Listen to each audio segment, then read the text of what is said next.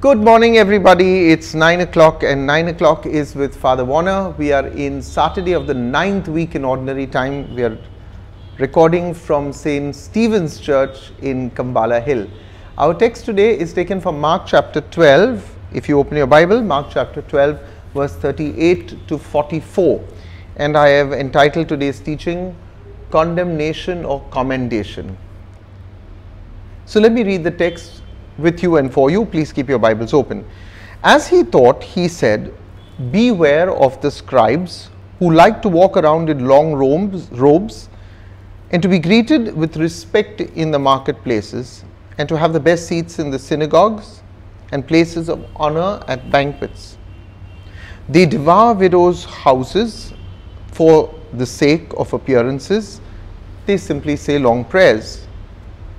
They will receive the greater condemnation." He sat down opposite the treasury and watched the crowd putting money into the treasury. Many rich people put in large sums.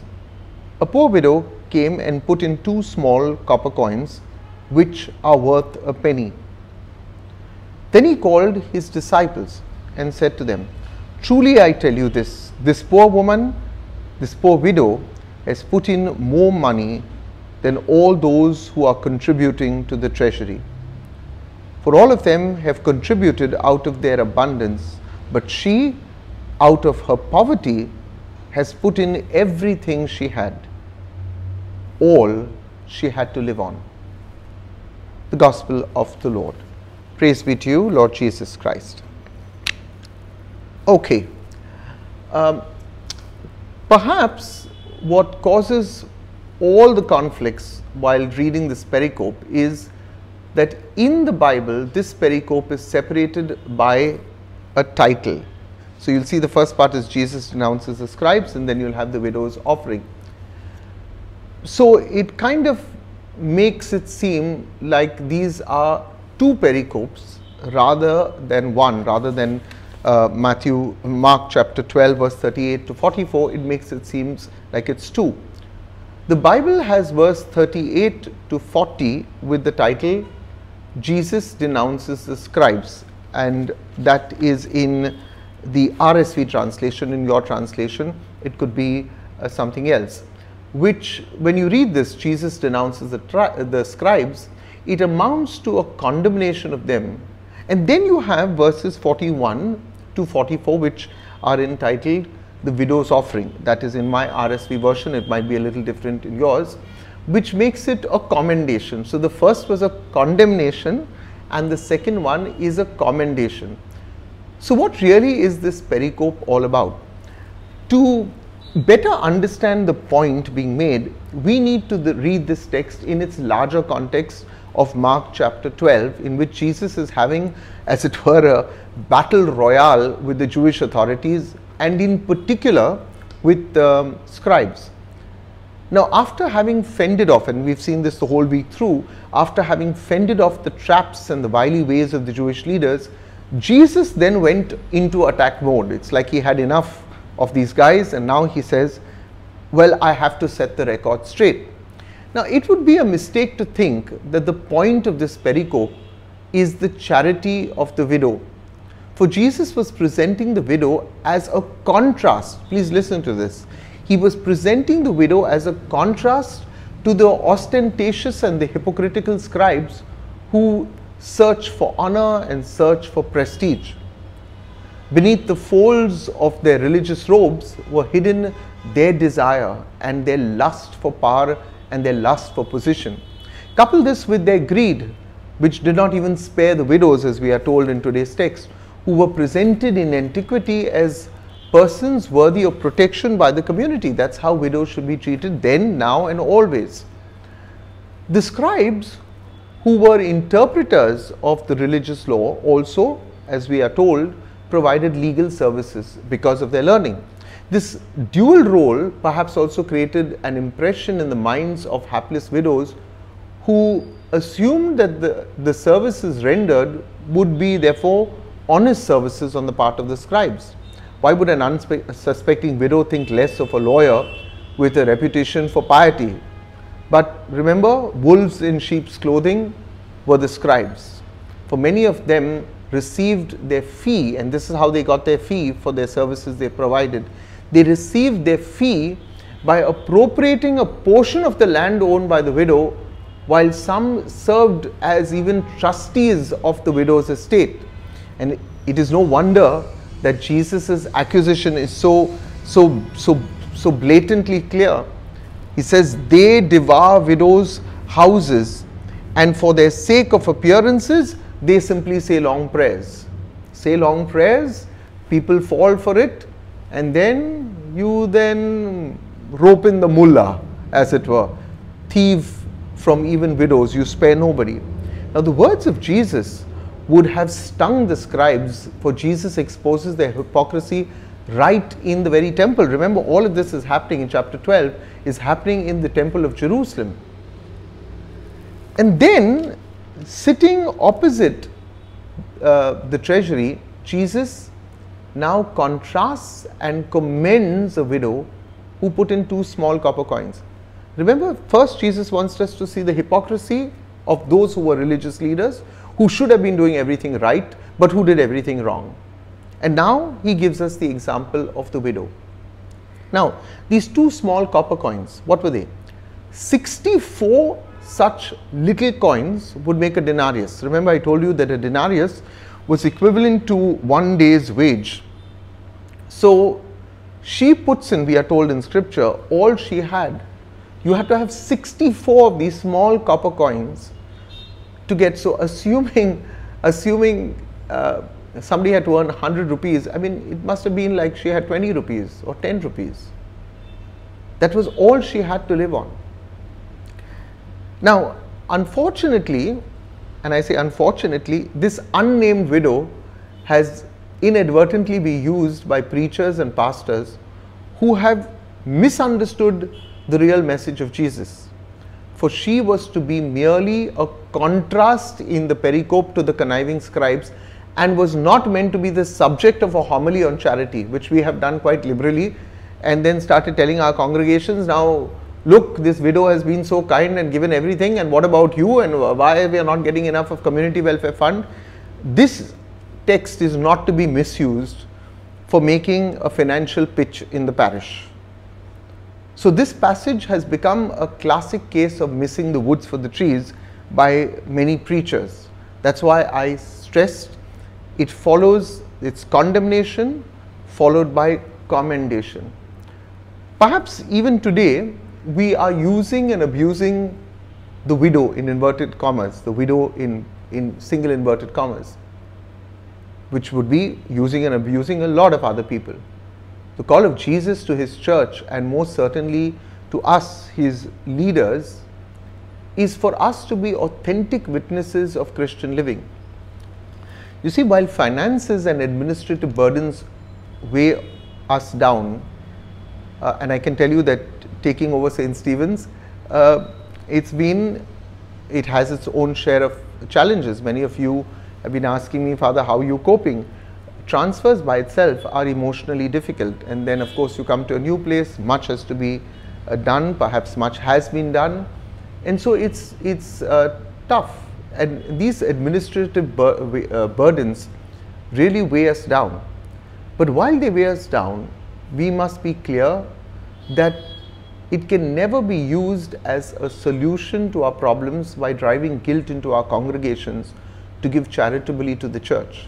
Even more, for the unimaginable thought of personal gain. So there's much that we can learn. Jesus today principally wants to teach us, show us. It's a compare and contrast.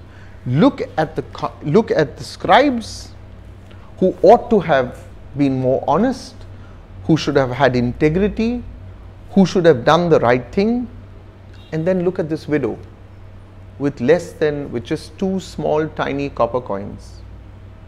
She outbeats these religious leaders in her love for God. I also want to make sometimes a point, because lay people misuse also these texts, yeah, and say, Father, we have to be grateful for everything that comes in. Here's what I want to say, and say very gently. If you have the capacity to give to your church, and many of you have been writing to me about tithes, you ought to. Now, I'm going to give this as a clarity because many of you have asked me this question over the last couple of days for several reasons. And this is concerning tithes. The whole concept of tithes came into the church. It's a biblical teaching because of the 12 tribes of Israel, the only tribe that did not get land was the Levites, so the priestly tribe. So the other tribes compensated the priestly tribe by giving them 10% of the produce or whatever they had. This is where you get the word tithe, 10%. Today, many of the Pentecostal churches demand a tithe, or they request for a tithe, whatever be the case. But this is required because your church needs to be supported. Now, many people ask me this, Father, can I give a donation to your ashram or to Lenny's foundation for the children or to whatever else you've been supporting, and can I consider that donation as a tithe? And the answer is no. That's a donation. That's a charitable donation that you are making from your side. Your tithe is always to the church. Now, in the Archdiocese of Bombay, we do not insist on 10%, but we recommend 1%. Now, 1%, and I can tell you this quite confidently, after being a priest of 21 years, if even every earning member, and this goes also for those who are retired, because you might get a pension, you get something, so there's always 1% of what you're getting. Earning doesn't mean that you have a job. It means that there is some income coming to you. If even everybody in the parish gave 1%, I can assure you no parish in Bombay or any other part of the world will be in want. But this is the sad reality, that a large percent do not contribute at all. In St. Jude's parish, and I know I'm taking a little time on this topic because of the questions that come to me. In St. Jude's parish, I had a simple policy which I will implement here too.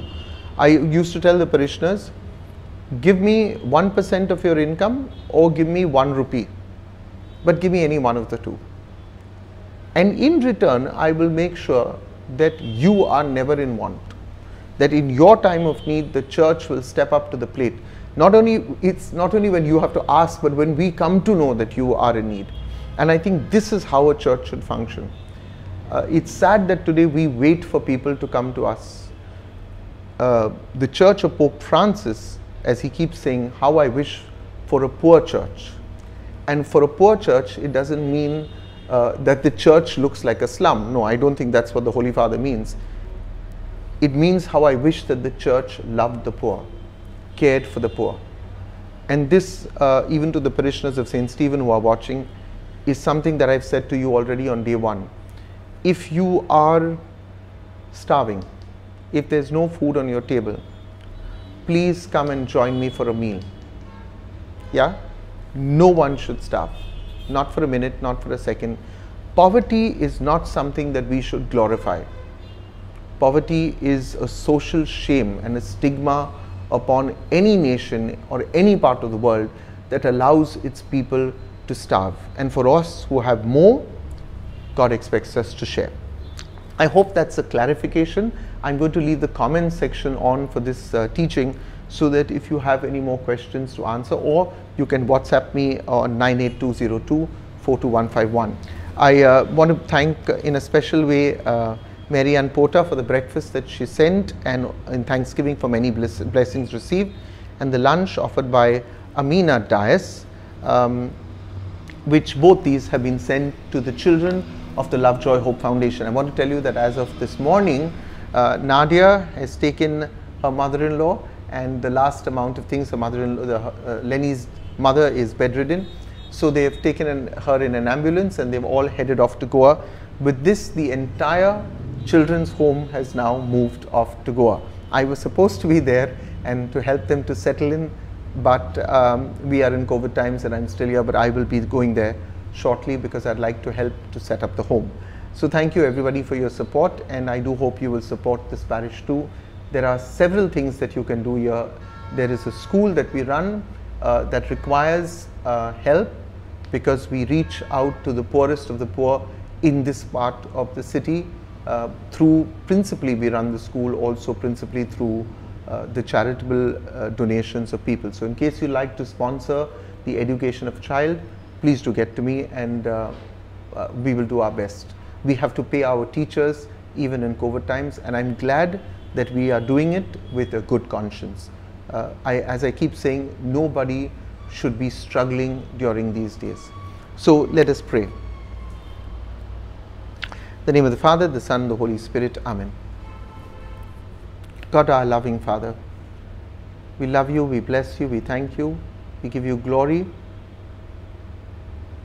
for all the many blessings that we receive constantly from your hand. Lord, perhaps I've become a person that doesn't see your kindness, that doesn't acknowledge your kindness, that takes for granted everything I have in my home, around me. I may think, Lord, that I don't have much, but even the poorest has something to give. And today this widow had just 2 coins and she gave it all. Lord, when I look at my own life here, there's so much I can give away, so much I don't need. But help me to give the best, not old things, but new things, to give it with dignity, to bring life and love to those who are in need. Help us, Lord, all of us,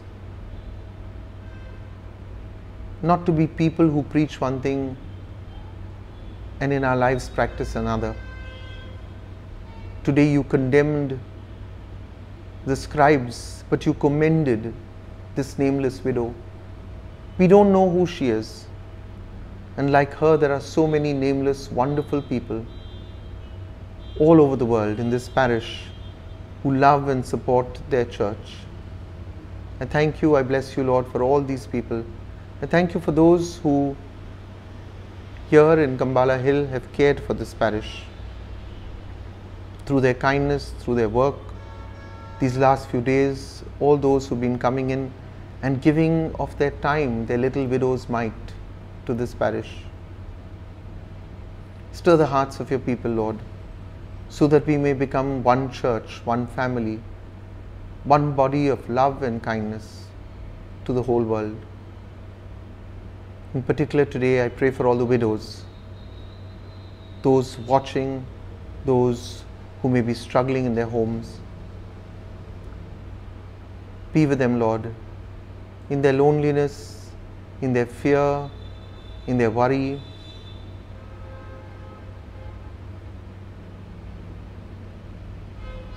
Guide, guard and protect them. Thank you, Jesus, for all that you do for me, for all that you do for those around me. I love you, Lord. Protect me, protect this church, and may Saint Stephen, our patron, bless us. The Lord be with you, and may Almighty God bless you, the Father, the Son, and the Holy Spirit. One last thing before I sign off. Many of you have been asking me, when are we going to start the online Mass? Do give us some time. It involves a lot of technical adjustments to be made, and we're looking at an appropriate place, principally because this is a very, very large church, and so we're looking for an appropriate place within this house where we could celebrate the Eucharist with the dignity that the Eucharist needs to be celebrated with. So I thank you for your patience and kindness, and we will be with you shortly. Don't forget to like this video, subscribe to our channel, and hit that bell icon so that you can get the notifications. God bless you, everybody. Have a blessed day.